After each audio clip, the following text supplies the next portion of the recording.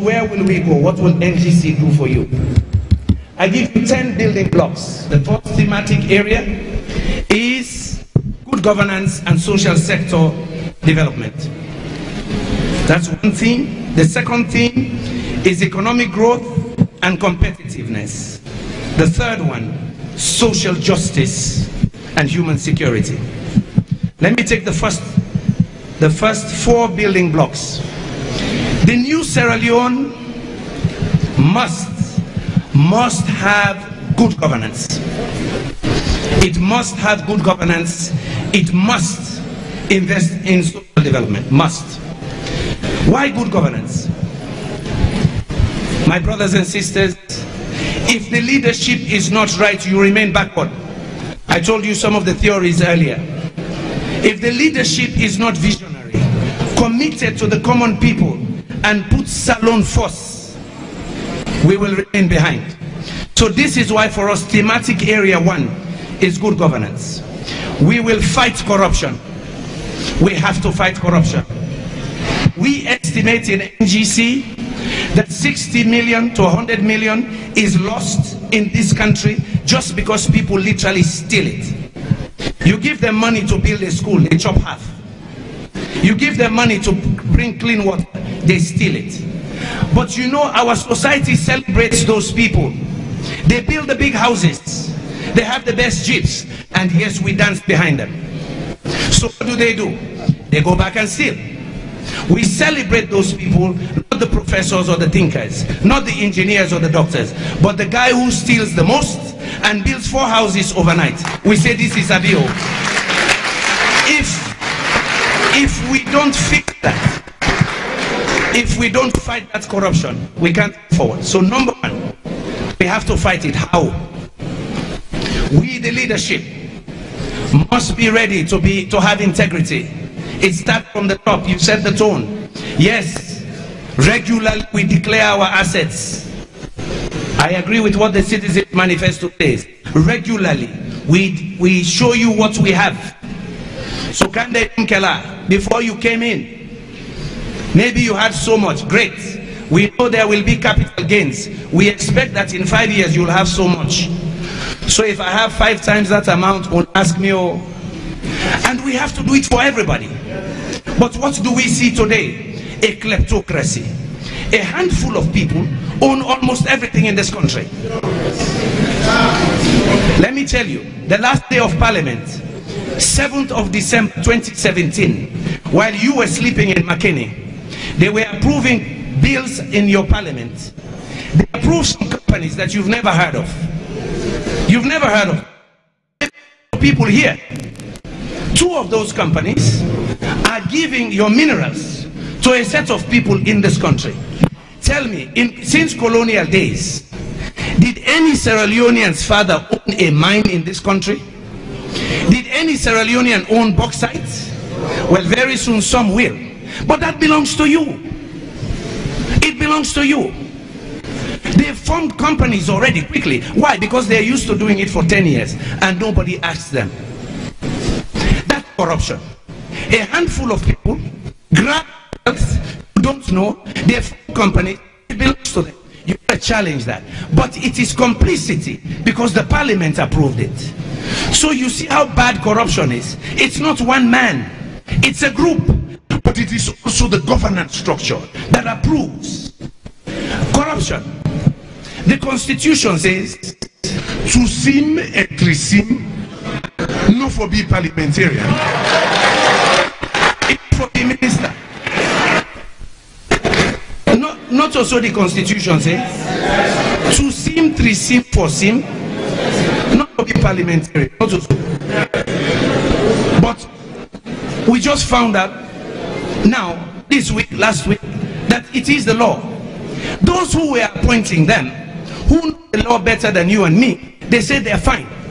Corruption is also when you use the Constitution the wrong way to go after people. That's corruption. That's corruption.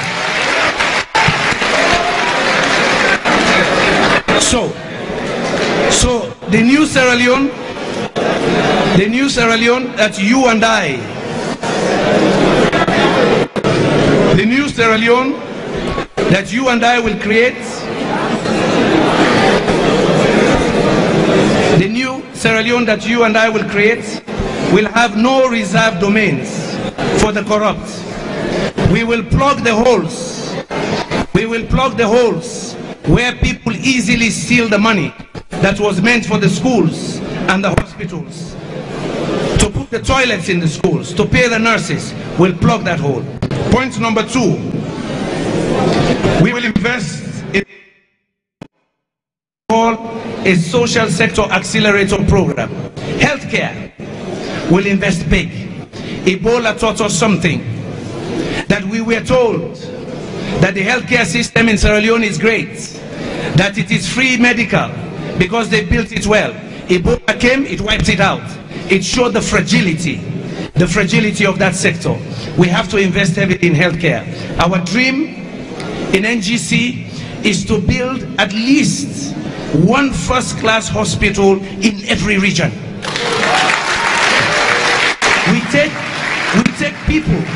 We take people to Ghana to test. I have to take somebody there soon to Ghana to test. We could do it here.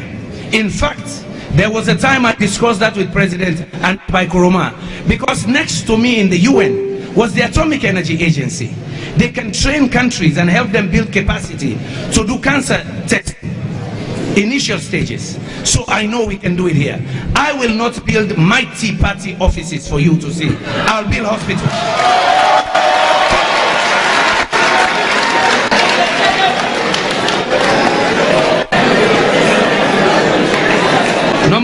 Number 3, education. Education. No nation will advance without good education. I assure you, the NGC, the future we want to build, the moment we take over, we will declare an education emergency. Education emergency. Why is it an emergency? The system is broken. We have sexually transmitted grades.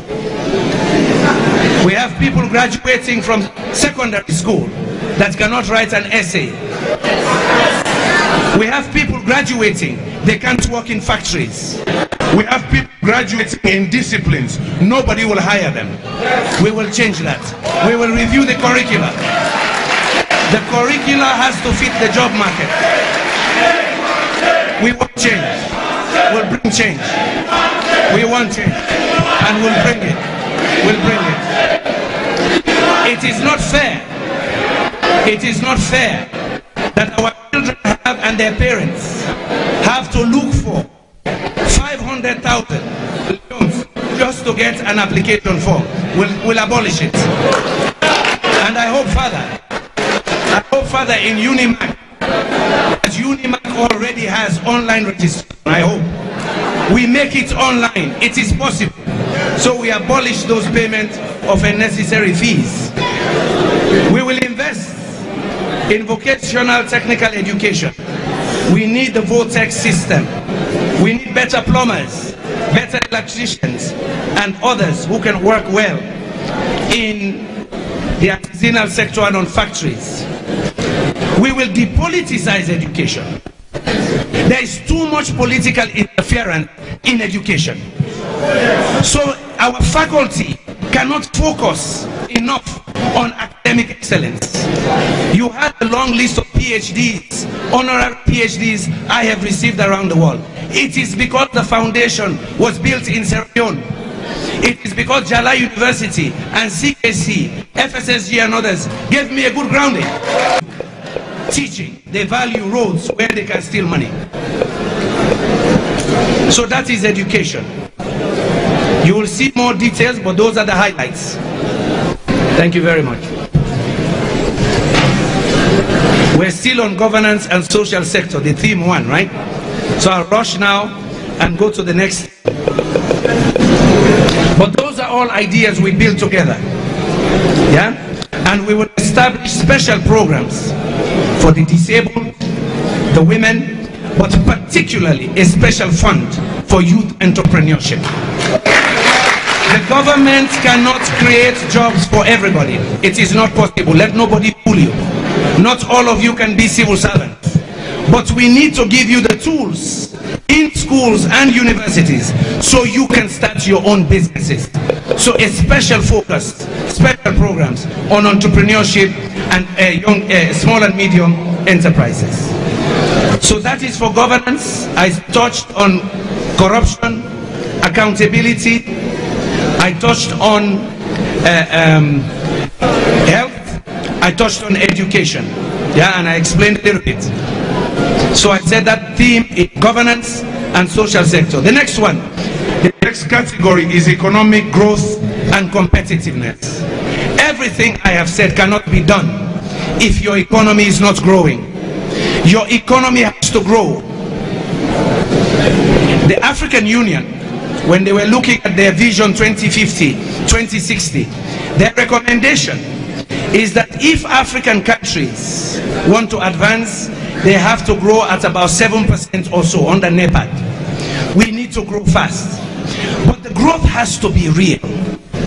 When they were bluffing that we were growing at 21%, those of us who are good economists knew that that was just for that year. That's why. Suddenly you export a lot of iron ore this year, boom, you start advertising that you are the fastest growing economy. You are building sandcastles in the air. It's going to crash. It's going to crash.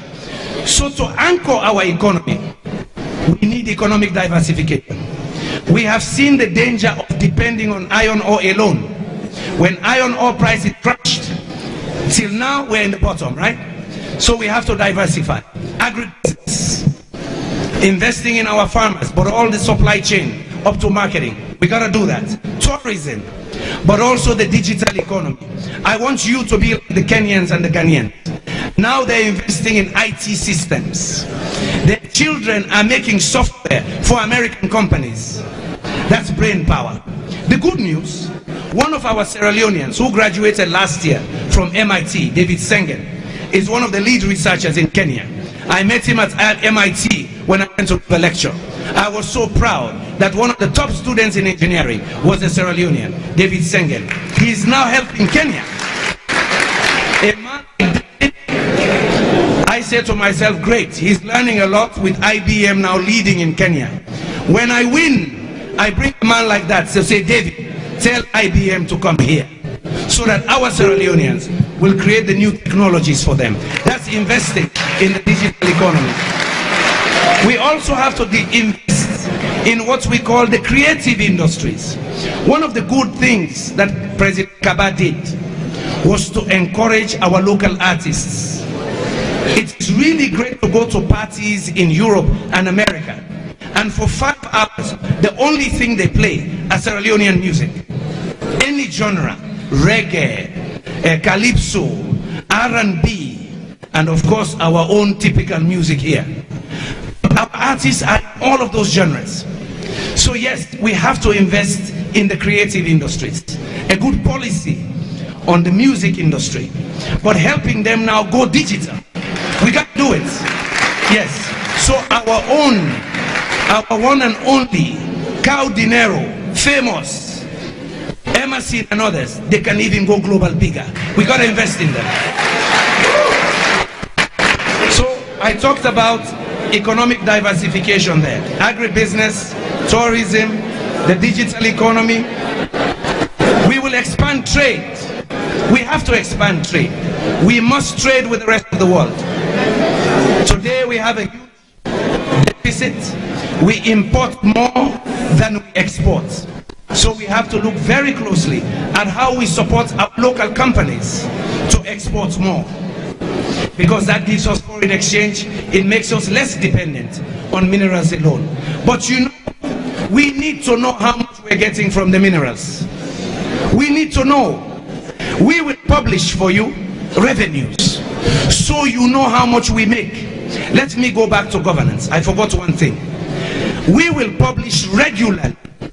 When we give money to ministries or to contractors, we will publish their names. We will tell you which projects we gave them money for, so you can also check whether they deliver the projects. Because the habit for the last 10 years is You give the contractor the money, he takes some, he gives to the party, he gives to the guys who gave him the contract, and he doesn't build the structure. It is part of economic management, but it's also part of governance. So you want to know, who did we give the money to build the school? What kind of school? Who did we give the money for the water well? Where was he supposed to do it? So you will also be the economic police. So I talked about diversification, I talked about trade as well, and I talked about the creative industries. Of course, we need cost-effective, and I emphasize, cost-effective, value for money, energy and infrastructure projects. I emphasize, cost-effective, value for money. You know what has been happening the last 10 years? We are told that we have a lot of roads. Yes, roadway all side.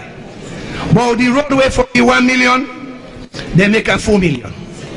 The roadway for be 5 million, they make a 19 million. Who that get the balance?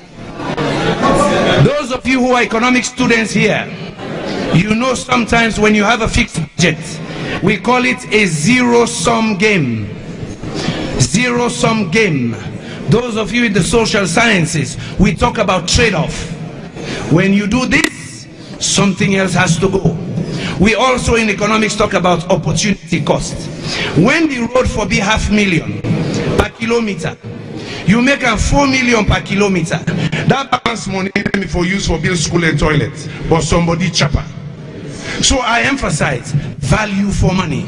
The accounting students will tell you what that means. It is not just to have roads. You can build roads and steal the money. You can build substandard roads. When you leave, we see the potholes after 5 years. Because why? The contracts were not granted properly. It was not meant for the road. It was meant for the chopping. We call it leakages in economics. People create projects, so there will be leakages. So there will be leakages. So the objective, I know people in Freetown who claim that they're building roads in Kailau. One cannot get civil engineering degree, but they're building roads. So the last category, so the last one, about the future, last category, social justice and human security. And that's where I will end.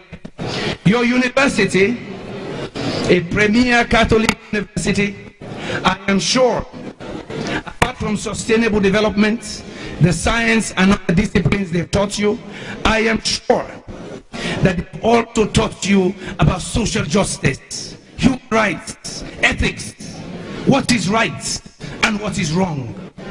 If you don't have your rights protected, you're a slave. If you don't have freedom to think, freedom to achieve your potential, you're still a slave. And here in this country, people want to make us victims of mental slavery. We should not think anymore. We should accept everything they do, and they make propaganda. Even when the road is not as good as they claim, we have to dance behind them. When they create false company and take our minerals, we have to celebrate, and they say Tolungo. No. Justice. One of the areas we will invest heavily in reforming the judiciary. We need your rights protected. We need you to sleep at night knowing that if somebody wrongs you, there will be justice. This society needs justice. Since I came to this country, you know, the Ambassador Dabo, we've been to the courts many times. We did it to show that at the end of the day, the rule of law must prevail. The rule of law must prevail, but it has to be preserved. We will invest in a judicial reform. We're talking to a lot of judges and lawyers now what it should be like. We will invest in our security services, the police and the army. These are honorable men and women who want to protect us. We need protection, but they should serve the people of Sierra Leone. We will make them professionals. We'll invest in their service and make them even better professionals, the police and the military, because they have families too. They want to sleep at night. They want a country that is growing. And so finally, I've said a lot.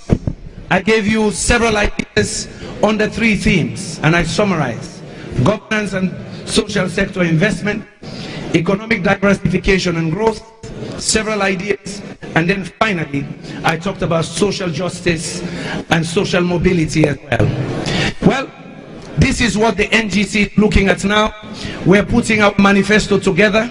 We'll be going around it. We're looking at the Citizens Manifesto to take some of the ideas for clean water, better health care, lowering